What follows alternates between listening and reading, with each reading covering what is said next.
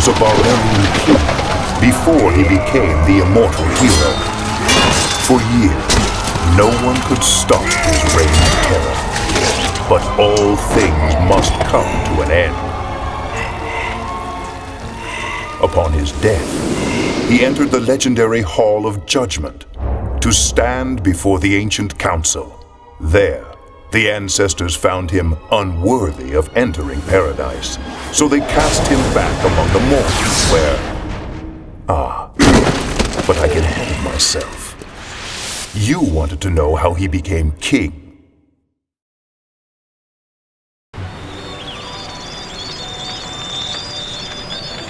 Ever have a dream you can't quite shake? It's called a vision, and Queen Allison had a nasty one.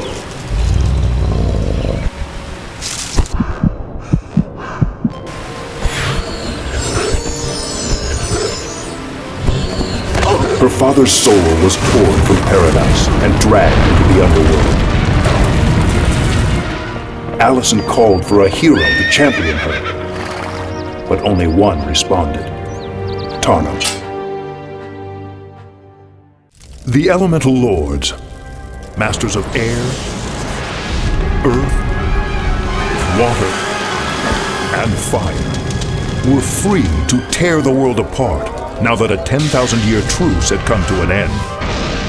Only one with a powerful command over magic could stand a chance against them. So why did the ancestors call on a barbarian who hates magic to save us all?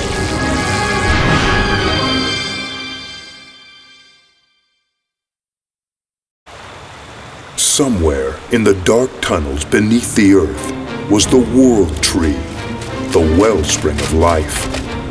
Tarnum had to find it before the insane ancestor Vor and his minions, the necromancers, destroyed it. But how does one kill a god?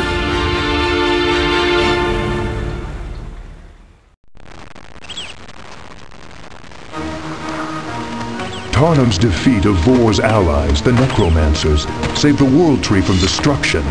But as long as Vor was still out there, Tarnum's task was far from over. What worried him most was the silence of the ancestors. Had they forsaken him? Or was it something more sinister?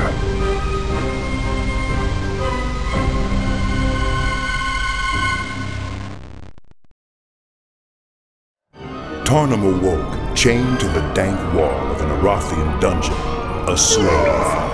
The ancestors had sent him here to free the Mudlanders and lead them back to their homeland.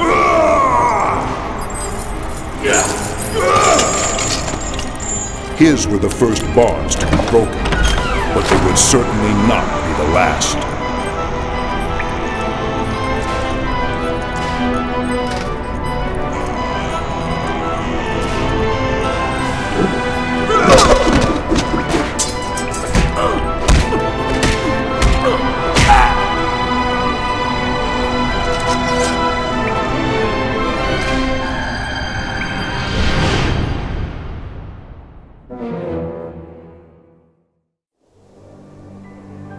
Immortality has a drawback: loneliness. But Tarnum found friendship with the long-lived dragons and happiness in the joy they drew from each day.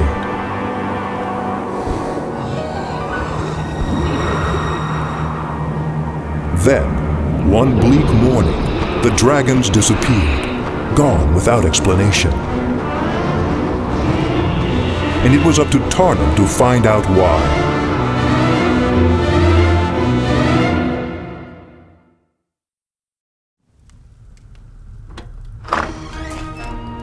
If Tarnum had known beforehand how things would end, he would not have held back.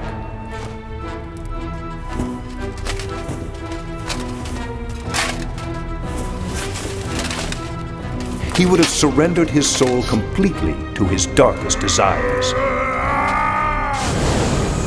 Nothing would have kept him from claiming the Sword of Frost.